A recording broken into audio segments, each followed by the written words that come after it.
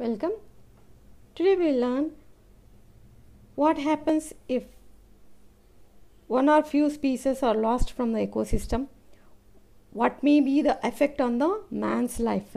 So to answer these questions, a scientist named Paul Ehrlich conducted an experiment and he proposed a hypothesis which is known as Rivet hypothesis. In this hypothesis, he took aircraft as an ecosystem and rivets of an aircraft as a species of ecosystem. By removing the minor important parts may not damage the plane. But, for example, by removing the rivets of the chairs in the plane or removing the rivets of compartments inside the plane which are not very important, may not damage it. It causes a little damage but may not cause damage to the entire aircraft.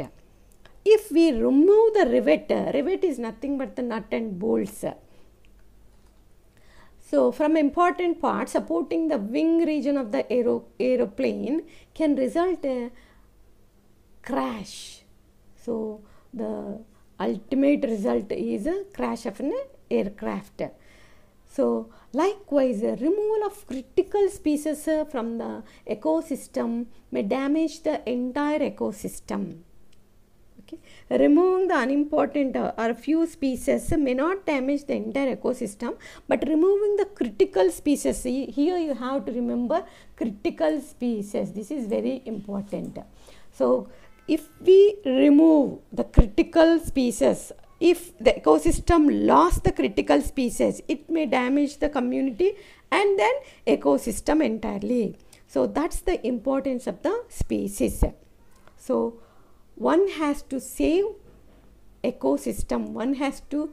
If one has to save the ecosystem, he has to save the species of an ecosystem. So that's the importance of the species in an ecosystem, which is proposed in a theoretical form by Paul Ehrlich. So I hope you understood. So this is very, very important for board examination. It may come under short answer question which carries 4 marks.